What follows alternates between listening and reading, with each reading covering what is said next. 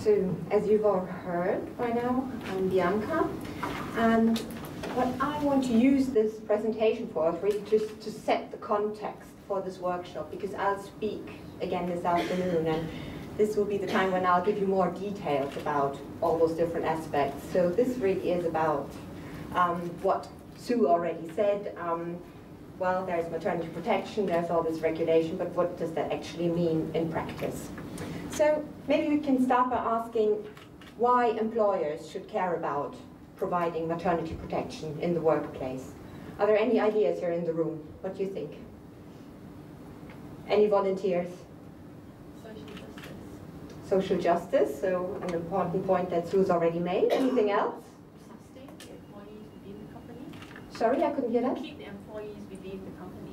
Okay, retaining staff within the organization. Support the motivation for the staff. Yes, staff motivation, retention, very often mentioned. Yeah? Legal compliance. Yeah, okay. Because women are workers in their rights. Okay, right. So when Sue and I did this review, international literature review for the International Labour Organization, and the focus was on small and medium-sized enterprises. We're actually really surprised how little literature we could find specifically on the subject. There was a lot on family-friendly measures, there was a lot on work-life balance, but on maternity protection specifically, there was barely anything there, and what we found was focused on large firms. We thought this was amazing given the fact that most workers, female workers, become parents at some stage in their working lives, obviously fathers too, but it's the many, during their working lives, it's the mothers, at some stage, have babies. So it's not a marginal issue. So we were really surprised. We thought this should be a mainstream issue for managing a business of any size. It's also important that maternity protection is not just about women, and there are some countries that are more advanced and where you find more literature, obviously, particularly in Scandinavian countries, but it's a body of literature that is growing. And we also find it important to point out that if you find efficient ways of managing maternity in the workplace, these can also be used to in other areas of staff management, as for example, to cover for sickness absence, annual leave cover, other forms of cover. And also to just, if more people work part-time, it's about, managing of a flexible workforce. So what is maternity protection?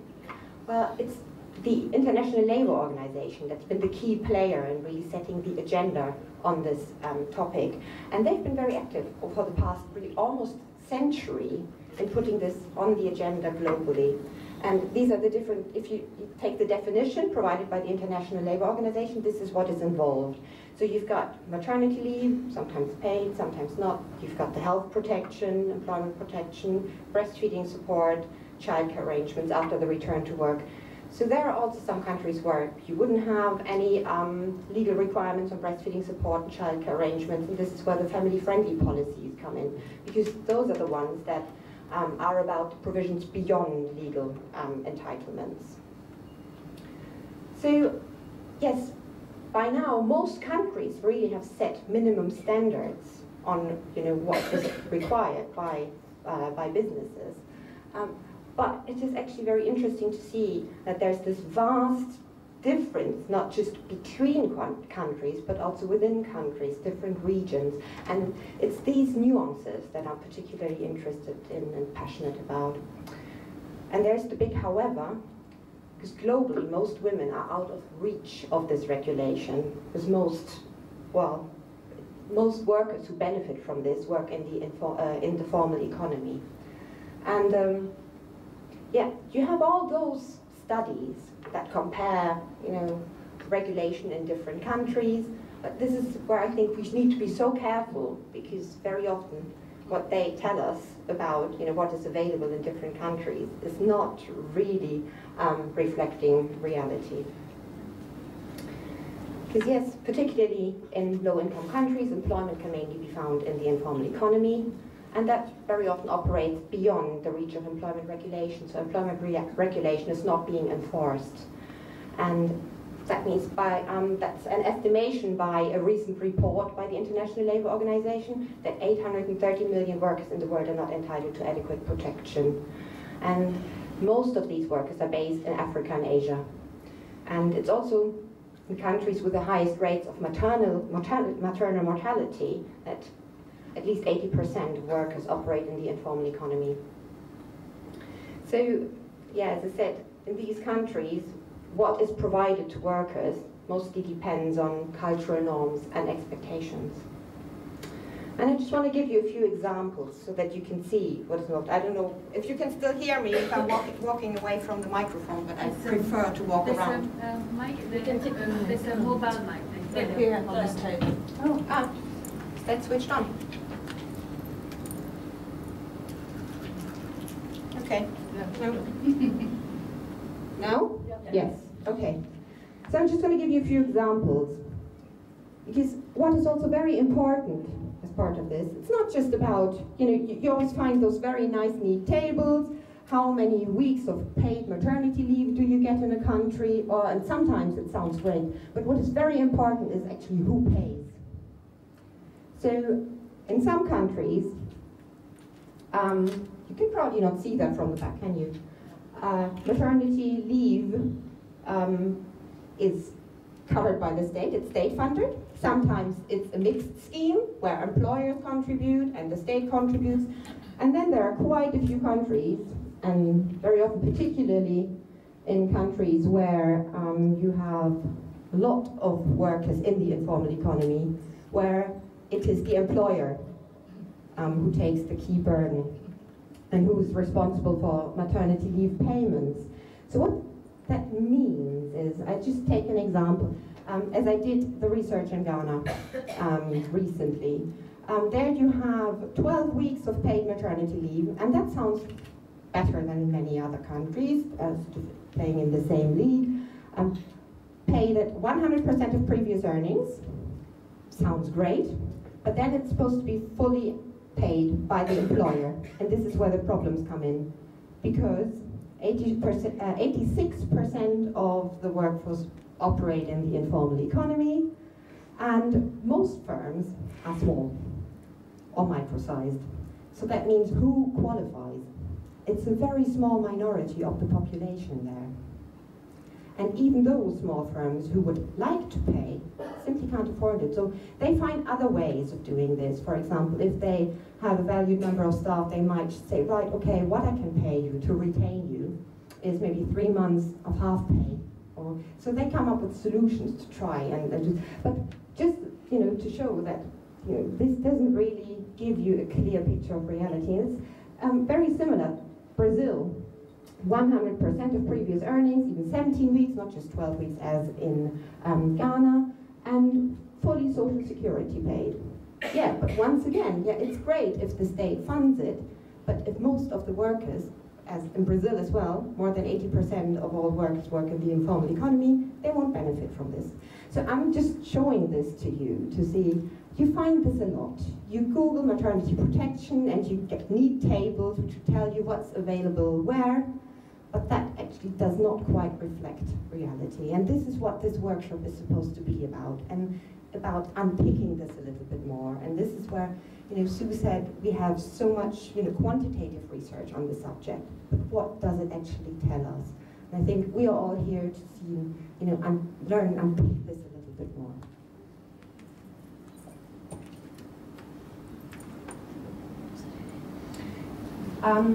Well, actually, I think I'll stick with this. Is this on again? Yes. Yeah, there are two recent reports that I would like to draw your attention to because they're both available on the internet. The first one is the one by the International Labour Organization. I've got both of them here, so if any of you want to have a look at them. It's in your bag in the USB. Everyone. Oh, so you all have a soft copy on the stick. That's perfect. Thank you very much. So the first one, that's the International Labour Organization, was authored by Laura Ardati and colleagues, and that gives an overview of what is available where, provides those nice tables, but is also critical about what they tell you. And the other one is the one that Lillian has already mentioned, that is authored by Sue, Lillian, myself, and also Julia Rowles, another UK colleague. This is the one that's focused on SMEs, but it's also looking at firms generally. So this is really an international review on the literature currently available on the subject.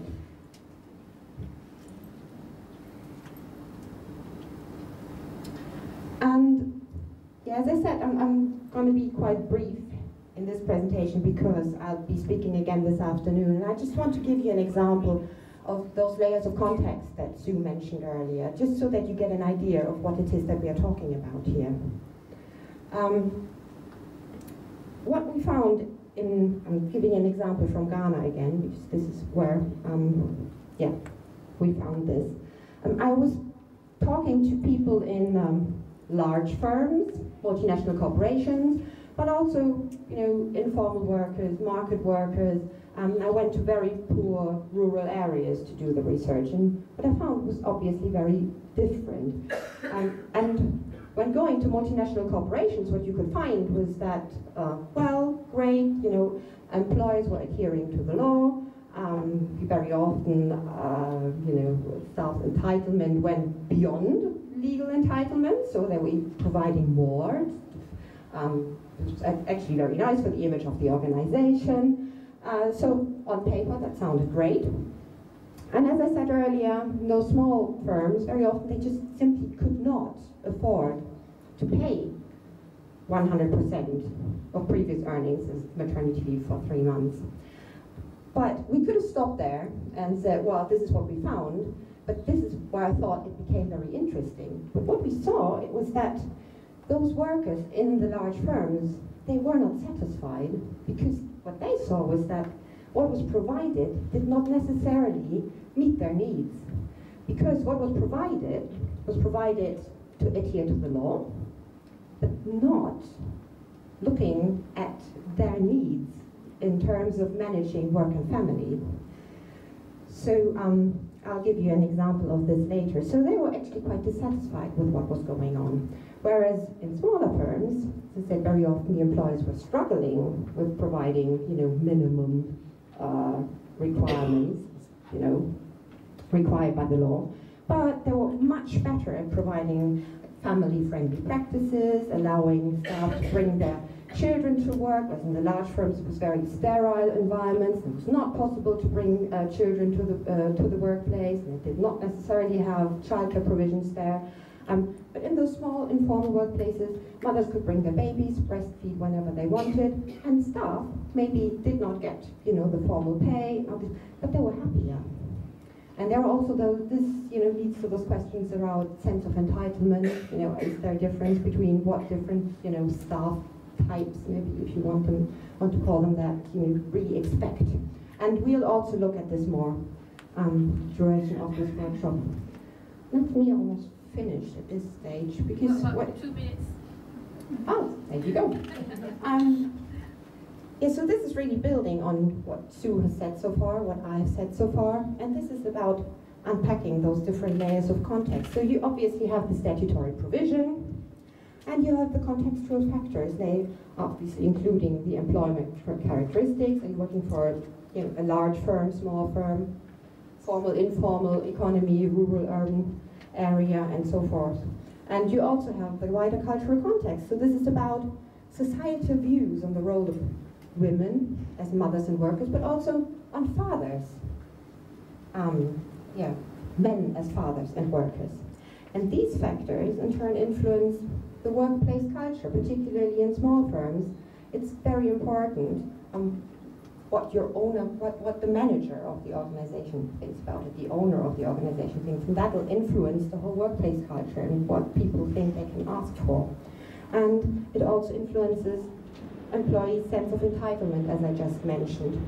So this is really about what they feel they can ask for, and that will differ on obviously if they're having a permanent contract or if they're in quite atypical, precarious employment. And this is something that we will, use really for the rest of this workshop. But I'll give you more examples this afternoon. So thank you very much.